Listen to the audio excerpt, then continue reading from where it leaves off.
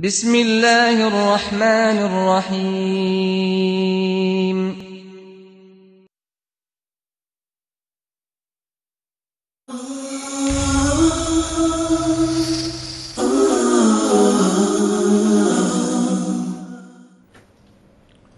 Assalamu alaikum, dear viewers. Welcome to Youth Hour.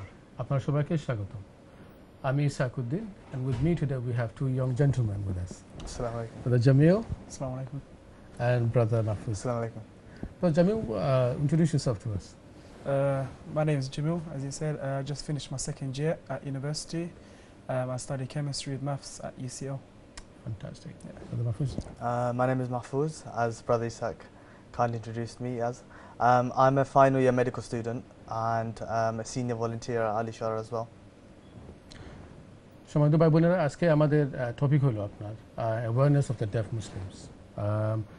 You can see a live. You can call us live. We are live now, and there's a number there. Please do call in. And আপনাদের পরামর্শ দিবেন। আমরা কিছু বললে আমাদেরকেও আপনারা উৎসাহিত করবেন ফোন করে ইনশাআল্লাহ। Today we're talking about awareness of deaf Muslims. It's a big number in this country. Near 1 million people are deaf.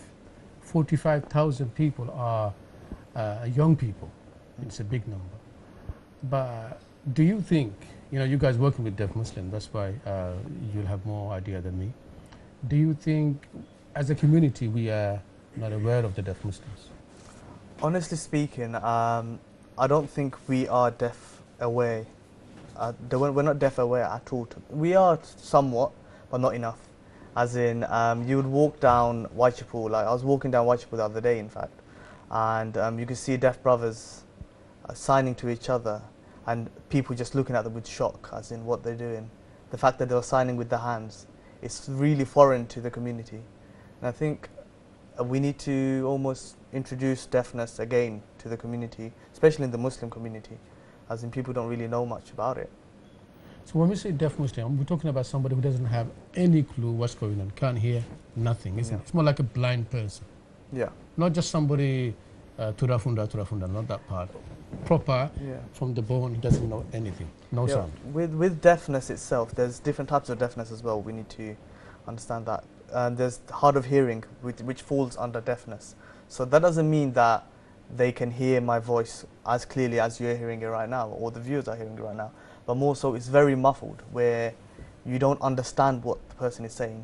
So you shouting doesn't really make it any better either, because it's still going to be muffled. So these people we consider them as hard of hearing, and again, however, they're still deaf. So if that's clear. So you are working mainly with those kind of people, isn't it? Yeah. Mainly are really they don't know what's going on. They don't know, yeah. Fantastic. Why do you like working with deaf Muslims? I mean, do you find I'm sure it's inspirational because you get to see a lot of amazing stories from them. So tell me about yourself. Why do I like it? Well, it's because, like you said, I find it inspirational, as well as it's like I like to give back to the community as well. Like you said, they might, like Mahfouz was talking about awareness and how people are not aware of people when they see a deaf brother or sister doing sign language and being in shock. It's like I like to promote like there are deaf brothers and sisters in the community that you should look out for. Sometimes as well, people give too much attention and maybe they don't like it. Like you don't want to be the center of attention. People like, wow, look at this guy, like what is he doing with his hands and stuff like that. So in that sense, like I like to make them feel part of the community. So even if I'm not deaf myself, they get to see that other people are looking out for them. Before you came to Al-Khair, did you know about them? Did you have any friends? I had an insight into deaf people through secondary school and college, because we look at these type of things, because deaf is considered a disability, and we were doing a campaign in year 13, I think, regarding disability. So under that, it came when we did research, deaf people came under that. So we had to give a presentation regarding different type of disabilities and how people should approach it, because sometimes there could be like wrong terminology used against them as well. So that's the first time I come across fully like looked into it. Like before I met Al-Khair brothers, you guys, I've seen them. I'm old, man. So imagine we never talked about it. We don't know many people, honestly. They're probably going to the schools and this and that. We don't know. So our community, they're not aware of it. যখন deaf মানুষ ইয়ালে তাইন্দে মাটি খেল যায় না তাইন্দে খাবার you can't do nothing with them, so how do you teach them Quran? You know, this kind of stuff will come in the second round. But Mahfouz bhai, you've been working with them for a long time. Can you tell us how you started working on Al-Ishara, and where did your idea come to just I want to work with them? Well, it first started when I first started university, which was about 5-6 years ago. And I started as, again, I had a few things. I like graphic designing. And it was, in fact, Brother Zia who approached me and he told me about Al-Ishara and what Al-Ishara is about. And he said, look, you've got a skill set. Why don't you utilize it? And back then I was in two minds about whether I want to take on this role, as in help, like it's working with charities. Sometimes you like, when you work for something, you want to do it with ihsan. Even though it's volunteering, you want to do it with ihsan, to the most, the best you can. You don't want to do it half-heartedly, because at the end of the day, you're doing it for the sake of Allah. So again, even before I joined Al-Ishara, I was thinking, can I do this role? And alhamdulillah, I took on the role, and I'd probably say it was the best decision, one of my best decisions in my life, as in having that opportunity to serve the community, and that to a community that's not really heard. And prior to that, I didn't know about deafness. I didn't know much about deafness. Even as in Jamil was saying that in school, in year 13, he had this program where they taught him about this, he did a campaign, etc. For us, this was all like, it didn't exist. When we thought about disability, the only things we considered was physical disability. So someone who has one limb or can't walk or move their arms or can't talk, or for instance, mental illness. Those are the two disabilities we were aware of. But when it came to deafness, it's like no one really speaks about it. And I don't know why that's the case, but it shouldn't be. But that is sadly the truth. Not many people know about deafness. But do you think we, as a community, as a whole, not as individually, do you think we are neglecting them? Like there's probably there are a few in the house, and do you think people think, like making funny comments about them, looking down on them? Definitely, I would agree with that. As in, it doesn't just, it's not just here, even in Bangladesh, to be honest. I remember when I was a kid, there was another guy who's exactly the same age as me. He's deaf in Bangladesh, he's from my village. And people make fun of him because of the way he walks and the way he talks, And this is the same thing here. As in, when you find a deaf person within a household or in a community, people just assume there's no point talking to him, or he won't understand what we're saying. He hasn't got that intellect. But he has everything. It's just the fact that we as individuals are too lazy to actually help that brother. We just think someone else will do it, but we forget that someone else is us. Yeah. Jamil is lucky, when you were young, you knew about them. Yep. And you had feelings for them, and you mashallah, now you work in Al-Ishara. It's amazing to know. But there are lots of people that have no idea about these people, these people, and they don't see. I know it's wrong, of course. There's something not in them. They are like missing things, and they always been looked down into it. That person knows when you're looking down into that person knows he's got a dream just like me and you. He's got idea about just like me and you. They're successful as well. They're in a lot of places they are very successful. So when they realize that they've been looked into or they've been bullied into, how do they react? Are there any stories you have? Anything? In that terms, I've got no personal stories regarding that. But I'd say if I was in their shoes, obviously emotionally I would feel upset. And I'd be like targeted, and I wouldn't like want to join in and socialize. So you'd be like left alone and more lonely and depressed, I guess. সময় তো ভাই বোনেরা আমরা আলাপ করতেছি আপনার যে যারা খানে একেবারে শুনেন না কি আপনার কোনো তারা সাইন ল্যাঙ্গুয়েজ ছাড়া কিছু বুঝেন না আপনার there is no sound for them এইগুলো কিন্তু আমাদের সমাজে অনেক আছে এখন অনেক ক্ষেত্রে দেখা যায় আমরা তাদের কেটা করি আপনার ইগনোর করলাম তাদের আইসোলেট করে রাখলাম তাদের বুলি করলাম এই জিনিসগুলো কিন্তু আমাদের সমাজে শোভা পায় না অ্যান্ড আমরা না জানার কারণে তাদের যে স্বপ্নগুলো আছে অনেক তার মধ্যে দাবায় রাখে দিলাম এই কিতাব বুঝে বেটা মাত্র হয় না কিতাব বুঝে those words it should be criminalized honestly this is sinful very sinful এটা তার তো কোনো দোষ নাই as he is can you imagine তার আমরা ডাউন করি বলে সামটাইম এই শব্দগুলো মানুষ ইউজ করে না তার মুআফিক তা করছে লাগে তোর অবস্থা এটা আমাদের কালচার নয়, কালচারগুলো আসলে অন্য অন্য ধর্ম থেকে এসেছে আপনার, বুঝছেন? অন্য ধর্মগুলো মনে করে যে আপনার আপনার যদি ভালো হন এখন আপনার নেক্সট রাউন্ড আপনার কিছু ভালো হইব, আর নাইলে আপনি যদি বাদ মানুষ তখন আপনার নেক্সট টাইম উন্নত হয়ে আইব, আপনার ওটা শুনবে ওটা হইব।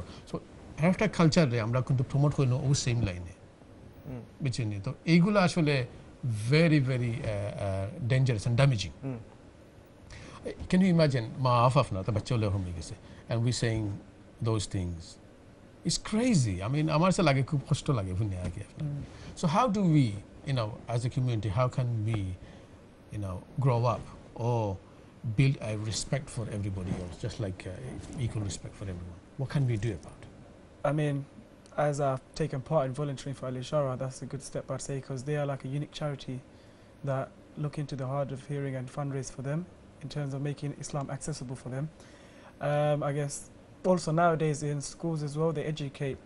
Like Mahfouz Bhai said, he maybe didn't have it in his time, but slowly now everyone's like educating about disabilities and deaf awareness, and just generally like schools are becoming better in promoting the correct way of going around. But Mahfouz Bhai, here is mashallah, this is Europe, and they do look after the people. Yeah. Subhanallah, can you imagine the way they look after the people here is unbelievable. If you think about it, you think like a prince. But in Bangladesh, we have these problems. Tara kunu mani kunu ek paisa dam din na mani. You've been to Bangladesh. Give us a story about Bangladesh if you know any. It's like in Bangladesh, if you're considered disabled, just forget just deafness, just disabled in general. It's like khamna ya tumhara baat dila, tum side is okay. There's some people in some households ghar theke bar koren na, shorom. That the thing shorums and the embarrassment. Imagine being a child who has a disability like deafness, and you're embarrassment to your family for being born the way you are. It's things like that we don't think about, because like alhamdulillah, I wouldn't say alhamdulillah, but alhamdulillah in my household there's no one who's deaf. But I've imagine someone was deaf. Would I be more deaf aware? Probably, yeah. I would be more deaf aware. But because it doesn't affect me directly, I had to take steps to become deaf aware. I had to, alhamdulillah, for this opportunity to be part of Al-Khair, because I'm more deaf aware because of Allah's grace. Imagine, especially I'm talking about back home, especially poor countries, similar type. So if somebody is deaf, somebody is deaf wedding time, they will hide that person. Yeah. Going to Kutumbari, they will hide that person. I mean, it's just like he doesn't have no value. Imagine me, you, any of us. It's just heartbreaking. It's just heartbreaking. That person knows exactly what's going on, exactly. And we're trying to make it to him. Says, you're the fault one. You're the one who don't have. Even if you're intelligent thing, then they will bully him. See those words are. It's really, especially, I feel so bad, like Muslim community, we are not aware of those things. And this is something we should be proud of for two reasons. Allah decided how that person should be. Exactly, yeah. That person is much better because he doesn't do any gossip like me and exactly, you. Asta din amra khali manusho hota matram jia bala hota bad hota gibot hota shesh. That person is a funero na matero. He's safe, subhanallah. That person, accountability with Allah when he dies, it's very few, because he didn't say much and he didn't do much. So in those reasons where he is, mashallah, he's got everything is there for them. And if we all think we are all human beings and we want to have equal rights, you have the equal respect and everything else, these guys plays a big role, man. They should be in the position of respect. Definitely. Well, I'm help home. I'm taking you there. I can't see. I find a lot of people in Bangladesh, though, especially in the Siletful, I don't know if you've seen them. There are disabled people.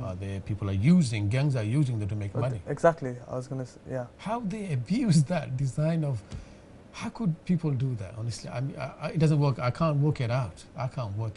How people using those disabled people to make money. Pure greed, isn't it? Pure greed. Just I want more money. It's all about me. It's not about anyone else.